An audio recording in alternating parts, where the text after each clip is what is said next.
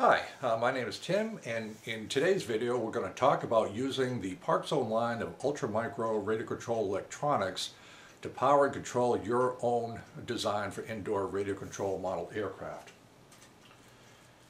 Many of us are familiar with E-flite's line of indoor radio control flyers. This is their Extra 3D from Horizon Hobby. And what Horizon has done as part of these kit lines is develop the line of ultra-micro radio control electronics. This is the receiver, electronic speed control, and servos. This is a 4-channel design, so there are separate aileron servos on the wing, a geared electric motor, and of course the connections to the tail surface. It's a fairly simple matter to take this hardware from an airplane you're no longer flying, or you can order new hardware, information at the end of the video how to do that, then adapt this to your own design radio control model aircraft. This is an example of the ParkZone Ultra-Micro 3-channel ESC brick. On this brick you have the 2 servos, elevator and rudder, the little electric motors, and a linear output that goes back and forth to control the rudder and elevator. The receiver is on this green brick, as well as a built-in electronic speed control. The electric motor plugs in here, and it's a fairly easy matter to adapt this mounting to your indoor radio control design. The propeller just screws onto the prop shaft there. This is the antenna for the 2.4 gigahertz system, as well as a battery connector. These batteries are quite common. They're 3.7 volt, 160 milliamp, 1S LiPos, very safe, very easy to use, recharge. And what we do to operate the system is I use the Spectrum D6i. You need to make sure your transmitter is compatible with the ParkZone lines. The Spectrums are. You turn on your transmitter, make sure the correct model is selected. There's 10 models in memory that is correctly bound up. Throttle low, the battery, the polarity is important. Notice a little V-shaped plastic device there that is the bottom, and you take the battery and simply plug it in. The steady light means that it's synced up, and what we can do is elevator, rudder, as well as throttle over here.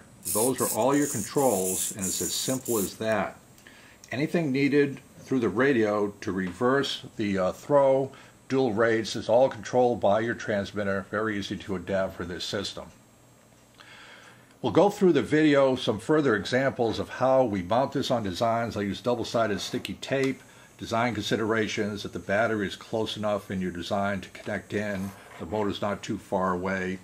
And with that, we'll go through some examples of aircraft that I've designed that you can use as examples for your own design indoor radio control model aircraft using this very capable radio control system from ParkZone. When designing your own radio control models, it's always good to watch and learn from the examples of others.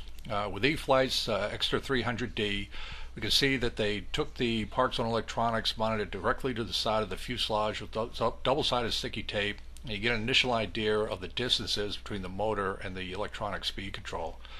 This is a view of the underside of the 300D. The 2 micro aileron servos are mounted directly to the underside of the wing with double-sided sticky tape.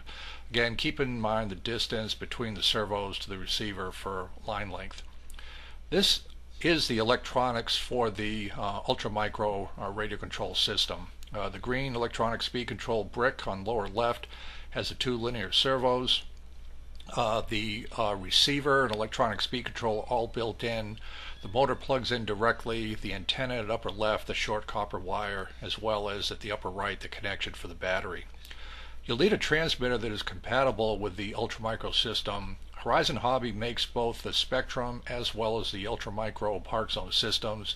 You'll just have to check with the transmitter's manufacturer that it can be successfully used with the ParkZone equipment. I've had great luck with the Spectrum series of transmitters. This is the transmitter working, very positive, quick response for the linear servos. This is information on exactly what you need to order to get the electronics. You can see the propeller, the ultra-micro motor and gearbox, the ultra-micro 3-channel receiver, electronic speed control servo combination, as well as a 160 milliamp LiPo battery.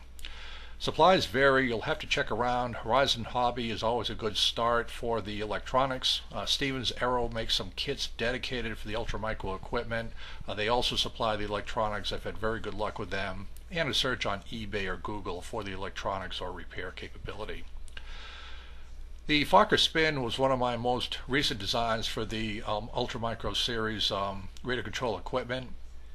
The Spin is an interesting design, so I decided to do a prototype just to see how it would work out for a radio control model. Note the swept wing, the all-moving rudder.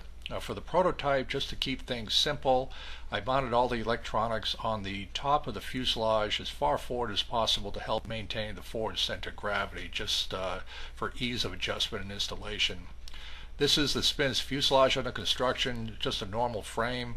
As you design or modify aircraft, you'll have to think of things ahead to accommodate the radio control electronics. In this case, the width of the fuselage is important.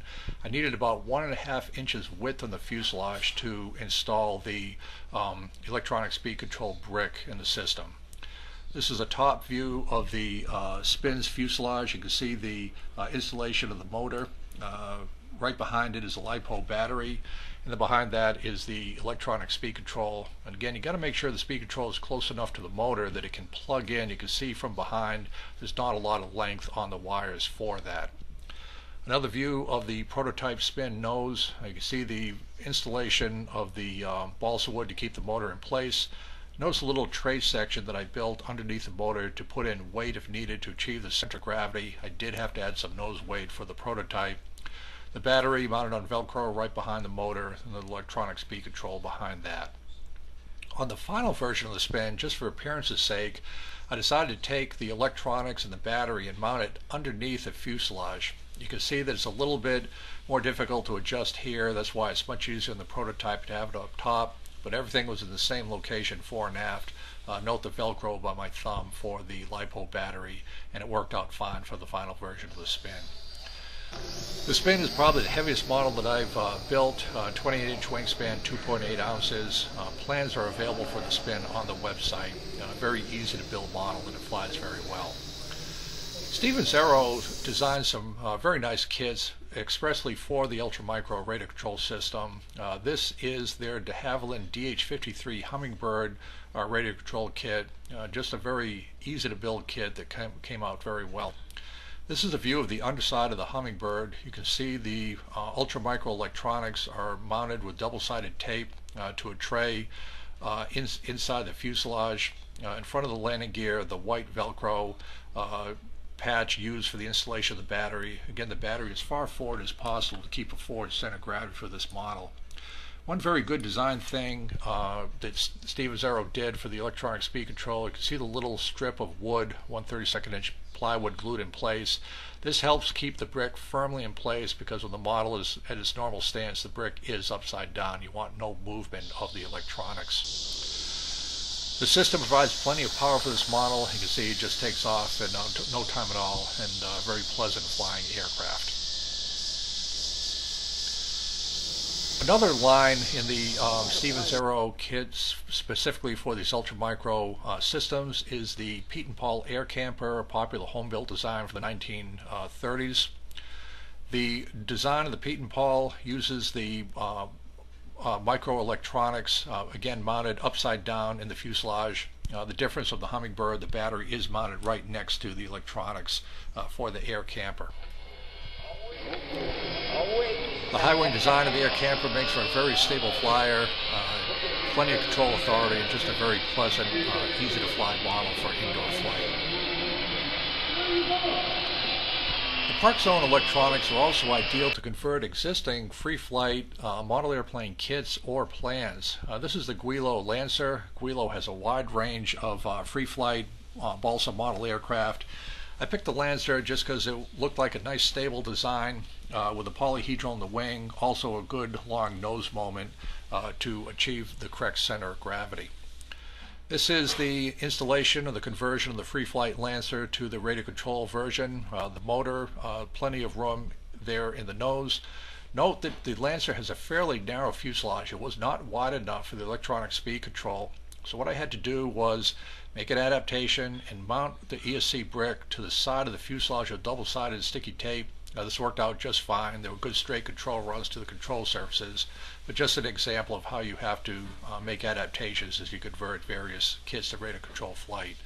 This is an under view of the Lancer with plastic iron-on covering. You can see the electronic speed control mounted to the side, and then the Velcro battery patch further back to achieve the proper center of gravity location. And the Lancer flew very well. An example of using the 4-channel ultramicro system is my design of the Robin aircraft, the prototype fuselage blue above and the final version in red. CAD plans are available on the website. This is a view of the nose section of the prototype. You can see the 1/16 inch plywood tabs keep the motor in place, the electronic speed control with double-sided sticky tape mounted to the side of the fuselage, and behind on top of the wing are the aileron servos, again with double-sided sticky tape. This is the final version of the Robin. See, there's some details added like a cockpit and canopy and a more finished nose section. The electronic speed control is still mounted to the side with double-sided sticky tape. On the other side of the fuselage is Velcro for the LiPo battery, and the 2 aileron servos are mounted underneath the wing just for appearance's sake. Polarity is very important when plugging in the battery. If you plug in the battery backwards, you will short-circuit the system. There's plenty of control throw from the ultramicro radio for the elevator and rudder and ailerons. Again, more than enough control throw for these smaller radio control model aircraft. One of my first designs for the ParkZone equipment is the Finch. The Finch has a free set of full-size CAD plans available on the website. You can download them. Available in Microsoft Word format, a 20-inch wingspan, and just a chance to figure out what would be the proper airfoils, wing placement, incident settings for this equipment. This is the Finch under construction with the engine mounted just in a simple cutout to the 1/16 inch balsa nose section. The ply tray and back for the electronic speed control. Again, note that you have to have the ESC close enough to the engine to be able to plug in the motor. You can see the tail control surfaces in place. The final version of the spin of the Finch is shown here using 1/32 inch balsa cowl just to improve the appearance a little bit. Again, free plans are available on the website. The 20-inch wingspan and weight of under 2 ounces, the Finch has plenty of power with its electronic speed control and motor, and handles really quite well. So in summary, this is a picture of the ultramicro electronic radio control components, the brick with the 2 servos, electronic speed control, and 2.4 gigahertz receiver. The engine plugs right into the brick itself, very convenient, and then the battery leads for the very small, easy to use and recharge LiPo batteries.